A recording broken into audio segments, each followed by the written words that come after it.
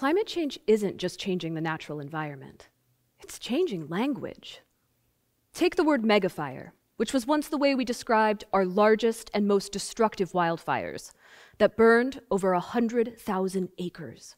Nowadays, we have gigafires that burn over 1 million, like a 2020 fire in California that burned an area nearly 3 times the size of Los Angeles. Black summer was a term coined by Australians for their recent bushfire season due to the unusually intense fires that burned an area more than 5 times the size of Vancouver Island. And here in British Columbia, Canada, we lived through the smoke from fires in Washington and Oregon this past summer. We can recall the effects, the sting in our eyes and lungs, sunny days hidden by a smoky blanket. But there were also the effects that we didn't see. As an ecologist watching these fires burn, I saw carbon stored in trees, shrubs, and soils that took decades, sometimes centuries to accumulate, quickly combusted and sent into the atmosphere as greenhouse gases. The same gases released by the burning of fossil fuels, the main driver of climate change that we're facing today. And I saw all the climate benefits of an intact forest, carbon removal as plants take CO2, carbon dioxide, out of the atmosphere as they grow. I watched those benefits disappear as well. And these wildfire emissions are nothing to scoff at. Here in BC, our 2 back-to-back extreme wildfire seasons in 2017 and 18 each produced 3 times more greenhouse gases than all other sectors combined, meaning forests, which are one of our most important assets in the fight against climate change, can just as easily be a liability. Trees can and do regrow post-fire, building up carbon as they do. But building back carbon takes time. And in the fight against climate change, time is precisely what we lack. So how did we get to an era of gigafires? And what can we do about it? Let's start by talking about fire suppression, a phrase that used to be jargon, but is now just part of our general vocabulary. Before this policy, many landscapes in North America burned regularly due to fires ignited by lightning and those ignited by indigenous people to sustain healthy ecosystems and communities. Fire maintained ecological integrity and landscape mosaics. Forested stands, clumps of shrubs, grasslands, and bare ground all intermixed.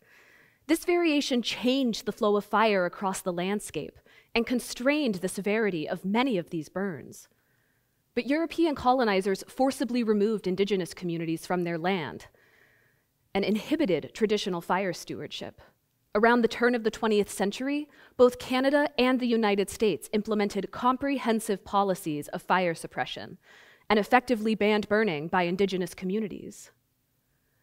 By intentionally excluding fire, we fundamentally altered the structure, character, and resilience of our forests. Our landscapes became dominated by conifers, which in large continuous stands can quickly carry and spread fire, and increase the risk of pest and disease outbreaks, like mountain pine beetle, which has taken a staggering toll here in BC. In the absence of regular fire, and with millions of beetle-killed trees, our forests are packed to the brim with fuel, ready to burn. Layered on top of these dangerous forest conditions is climate change, which brings us not only new words, but reinvigorates old words with new meaning. Words like unprecedented, which I know after 2020, none of us want to hear again. But at the same time, when it comes to climate, no other word captures the moment that we're in or where we're headed. In relation to today's forests, unprecedented applies to higher temperatures, extended droughts, and rapid fire spread. So we see bigger fires more often that are harder to control and riskier to humans.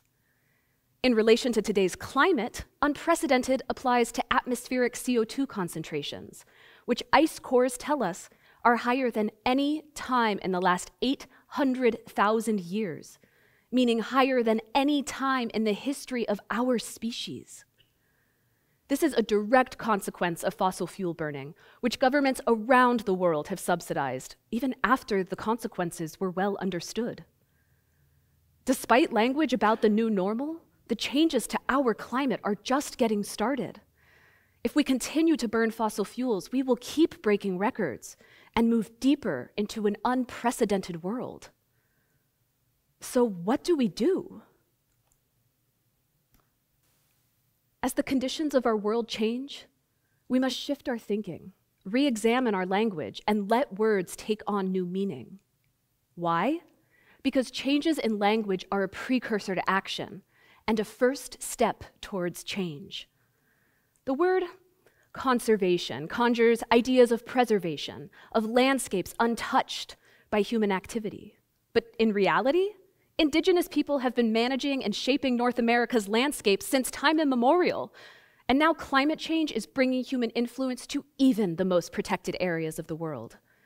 As temperatures shift and rain patterns change, some forests will no longer be able to support the species that we've expected there for generations. Instead of viewing conservation as the preservation of what once was, we need the language of conservation to mean preparation for what will be. In a word, we need resilience, ecological resilience, so that our forests can persist and thrive in the face of tomorrow's wildfires, so that they can continue to support not just our species, but all species that call these forests home, so that forests can be part of the solution and actively remove carbon from our atmosphere. But resilience, like trust, is challenging to build, but deceptively easy to dismantle. Thousands of years of evolutionary and human history created the resilient forests of our past, and it just took over a single century of burning fossil fuels and suppressing fires to unravel the whole damn thing. Those invested in continuing to burn fossil fuels embrace the language of moderation, that climate action means each of us turning down our thermostat by a few degrees, or simply abiding by Smokey the Bear's refrain that only you can prevent forest fires.